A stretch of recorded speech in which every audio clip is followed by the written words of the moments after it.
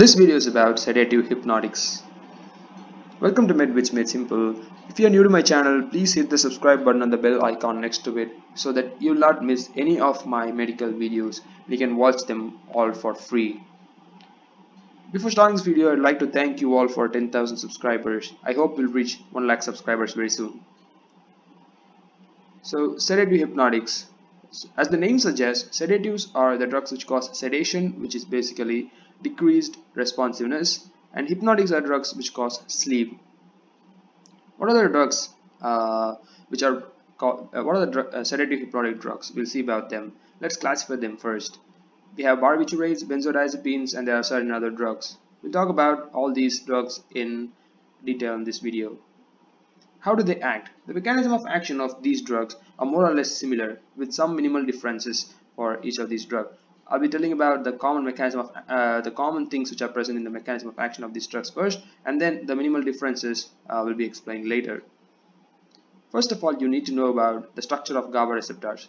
First of all, GABA is a inhibitory neurotransmitter. When GABA binds to its receptor, what happens is that there will be hyperpolarization of the cells in central nervous system, and because of that there will be central nervous system depression, leading to effects like sedation, hypnosis, and that's the basis for using drugs like barbiturates and benzodiazepines for the purpose of sedation and hypnosis. Okay, so there you go, you learned about the purpose of using benzodiazepines and barbiturates for sedation and hypnotics now only. So let's just elaborate much about that. First of all, you must know about the structure of GABA receptors. As you can see in this picture, this is a representation of a GABA receptor. This basically has 5 subunits. Okay, as you can see here, it has 5 subunits. The most important subunit are the 2 alpha subunits. This is constant. Okay, and it can have the remaining subunits can be 2 beta and 1 gamma. It is commonly 2 beta 1 gamma. It can also be 2 gamma and 1 beta, but there should always be 2 alpha subunits in the GABA receptors.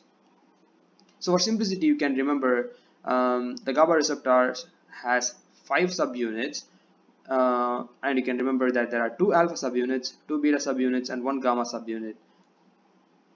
The site for binding of drugs like benzodiazepines and barbiturates on the GABA A receptor is actually different. Okay, so benzodiazepine, the site for binding of benzodiazepine, which is abbreviated as BZD here, is actually located between alpha and gamma subunit of GABA A receptor, and you must remember this, you should not forget this. Okay, I'm repeating once again. Benzodiazepines bind to the GABA A receptor at this particular site, which is present between alpha and gamma subunit. When this happens, what happens is that the GABA A receptor opens, and this will cause opening of the chloride channel. Okay, this is actually present. This actually opens the chloride ion channel, leading to entry of chloride ion from outside to inside the cells in the central nervous system, and that will cause hyperpolarization.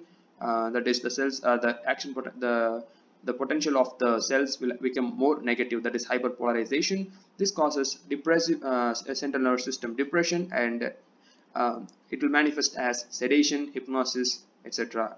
And this is the same basis of action of barbiturates and benzodiazepines when it comes to treating seizures also. Okay, we'll talk about seizures in detail in our upcoming videos. So as I told you, benzodiazepine receptor is present between alpha and gamma subunit of the GABA receptor. Barbiturate receptor, on the other hand, is present either on alpha or beta subunit. It's not a fixed place like we had for benzodiazepine receptor. So I'll tell it once again for you to remember. Benzodiazepine receptor is present between alpha and gamma subunits, as we saw in the picture, whereas barbiturate receptor is present either on alpha or beta subunit.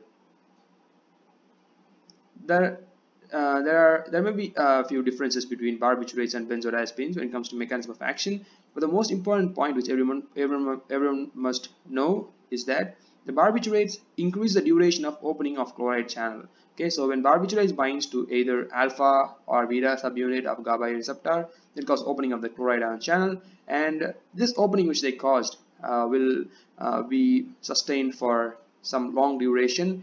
Throughout the duration, there will be influx of chloride ion channels that will cause prolonged hyperpolarization, and that's how they carry out sedation or hypnosis.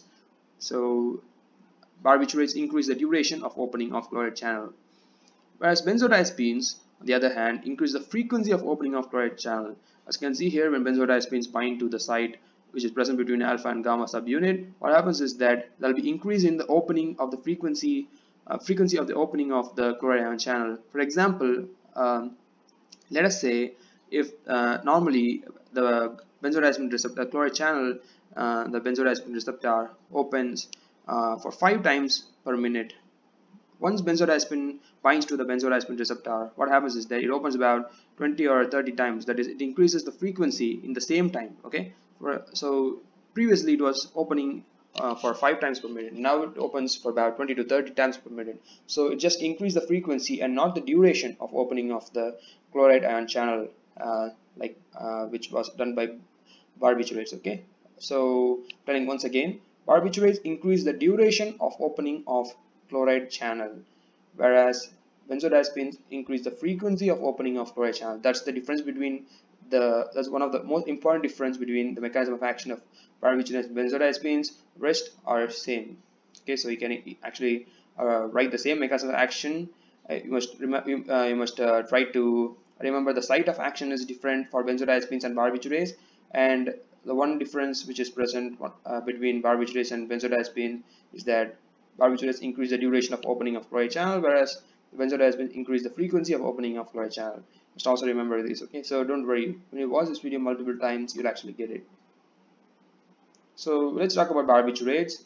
Barbiturates, in barbiturates there are drugs which are long acting like phenobarbital, short acting like pentobarbital, and ultra short acting drugs like thiopenton. Actually, there are many drugs in each category, but I just put the most important drug in each category because most of you guys who are watching this video right now will be watching it for the first time, and I didn't want to scare you off while watching this video. So just try to remember one drug in each category when you're watching it for the first time, and when you're revising this topic again, and when you're watching this video for a second or third time, you can actually take your textbook and you can add one drug to each category so that it'll be easy for you to study. Okay, so tell it with me once again for you to remember. The long acting drug is phenobarbital, short acting is pentobarbital, and ultra short acting is thiopenton. The important uses of barbiturates are phenobarbital is still used in epilepsy, and thiopenton is a drug which is commonly used in anesthesia. And barbiturates are not commonly used as sedative drug these days because of some adverse effects which are caused by barbiturates and benzodiazepines, and some of the recent drugs which are discovered recently are actually found to be better than barbiturates when it comes to sedative effect. Okay, so barbiturates are not commonly used for sedation these days. So some of the adverse effects of barbiturates are that it causes hangover the next day. Like when you take barbiturates in the night, it can cause hangover the next morning. And there are high risks of dependence. Patients will find it very difficult to stop using barbiturates. And in some patients, some susceptible individuals, hypersensitivity can occur. Now, some important points about benzodiazepines. There are drugs like diazepam, lorazepam, clonazepam, clobazam, alprazolam, flurazepam, triazolam, midazolam.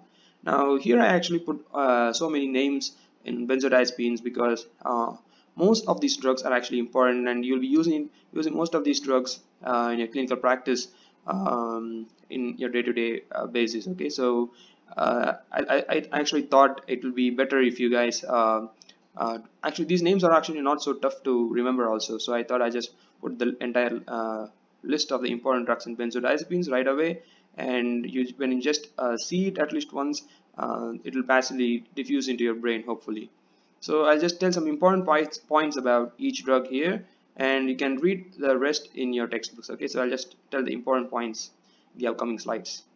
Midazolam, it is one of the commonly used drugs these days. It is actually ultra rapid drug which has ultra rapid elimination. It gets excreted rapidly, and that's the duration of action is very short. Okay, so since the duration of action is very short, the people if you prescribe this drug on oral as an oral drug for sedation or hypnosis. What the problem is that the patients will develop dependence very easily because it's a very short acting drug, and they will develop the urge to use it very frequently, so they have stopped prescribing midazolam as an oral prescription and as an oral formulation. And nowadays midazolam is commonly used as anesthetic drug, can be used for induction of anesthesia, and it is also used as an anti-epileptic drug. If you have seen uh, the the flow chart which is given in Harrison for the treatment of status epilepticus, you would have seen that midazolam is at the top. Okay, so midazolam is one of the commonly used drugs for treatment of epilepsy, especially status epilepticus these days, especially in pediatrics. Alprazolam is a drug which is used as a preoperative medication drug, so it actually helps to relieve anxiety in patients who are going to undergo surgery. Diazepam is a very old benzodiazepine. It has effects on controlling anxiety, insomnia. It is a muscle relaxant, not a very good muscle relaxant, but a fairly good muscle relaxant. It's an anesthetic, and it also helps to control seizures. So previously it was one of the most commonly used drug for the treatment of status epilepticus, but nowadays lorazepam has changed that story, and lorazepam has become the drug of choice for treating status epilepticus. Okay, so this is a very important fact to remember. Lorazepam as of now is the drug of choice for status epilepticus. Adverse effects of benzodiazepines are less compared to barbiturates. The next day of taking benzodiazepines, for example, when you take benzodiazepines in the night, the next morning you may have dizziness, vertigo, amnesia. All these are because of residual CNS depression because of the drug you took the last night. And there are a few chances that you may develop dependence when you take benzodiazepines, and you'll find it difficult to quit taking benzodiazepines. So that's about benzodiazepines. And I've told about some other drugs which I'll be talking about in this video, which are used as sedative and hypnotics, and those drugs are zopiclone, zolpidem, and zaleplon. Okay, so it's you can see that all these drugs starts with Z. Okay, so these are the other drugs which are used as sedative and hypnotics. So they have more specific action compared to barbiturates or benzodiazepines. Okay, that's because they act specifically on alpha 1 subunit of GABA receptor. If you remember, I've told you GABA receptor I got 5 subunits, 2 alpha, 2 beta, and 1 gamma. In the alpha subunit, we have 2 further divisions, alpha 1 and alpha 2. These drugs which start with Z actually bind to the alpha 1 subunit of GABA receptor, and that's why they cause more of hypnosis. Okay, so they can be used in the treatment of insomnia, and because of this specific action, they don't have much other effects other than hypnosis. Okay, so binding to alpha 1 subunit will cause hypnosis, and there will be less anti-anxiety, muscle relaxant, anti-convulsant effect. Okay, these effects are less because they specifically bind only to alpha 1 subunit of GABA receptor. So you should remember this slide, which is very high yield and important. Duration of action. So these 3 drugs, when we arrange them based on the duration of action, zaleplon is the shortest acting, zolpidem is intermediate acting, and zopiclone is the long acting. You can actually remember this by just arrange them in the order. All these starts with Z, we can't do much about that. So the second letter is A. Okay, so we can put it on the top when we arrange it in the alphabetical order. When you arrange the second letter in alphabetical order, this comes first, and that's the short acting. The second letter in the remaining 2 drugs are O, so we cannot do much about that. So the third letter is L and P. L comes before P. Okay, so we put zolpidem in the second place, and that's intermediate acting, and zopiclone is the long acting.